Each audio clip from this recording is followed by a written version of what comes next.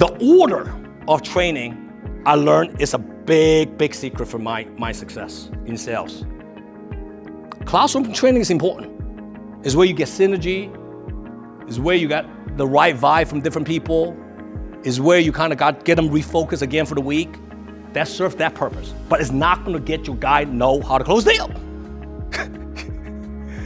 That's what I learned what I did before the first 2 years. All I did was classroom training. Because everybody in the classroom training, but nobody know how to sell.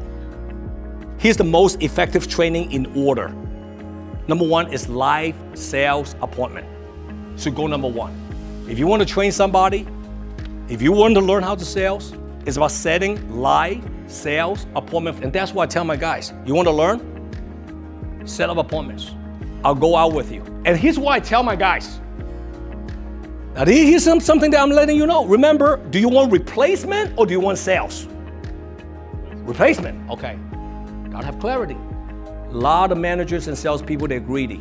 All they want is their sales. They want to dry up all their sales and they never teach them everything because in their mind, it's never about replacement. It's kind of deep. How many of you understand what I just said? JW here.